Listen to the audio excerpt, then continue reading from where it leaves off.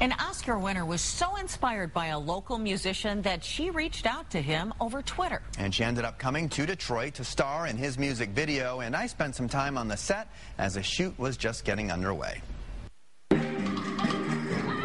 It was lights, camera, action on the set of a soundstage in Warren this week.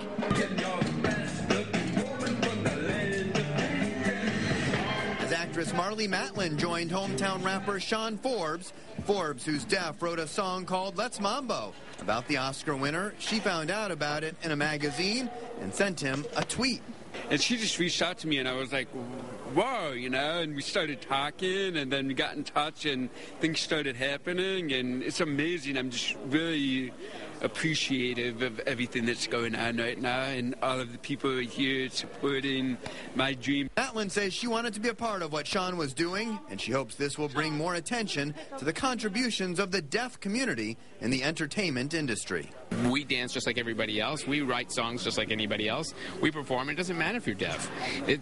Anything is possible. Matlin flew in along with her partner from season 6 of Dancing with the Stars, Fabian Sanchez. It's exciting just watching some of the stuff that they're doing. I mean, the set looks fantastic. The dancers look great. And Marlee and Sean, you know, they have a solo piece that I choreograph. And I can't wait for everybody to see it because they're going to look really slick and hot and sexy, which is what we're wanting. Also on set, Macomb County native and hairstylist to the Stars, Ken Pavis. A first-class production all the way around. My message is, if you really want something and you really want to put your mind to it and achieve your goals, just go for it. I mean, I was just a kid with a dream of being a musician and just wanted to make it happen, and I just showed up and made it happen. I love Detroit.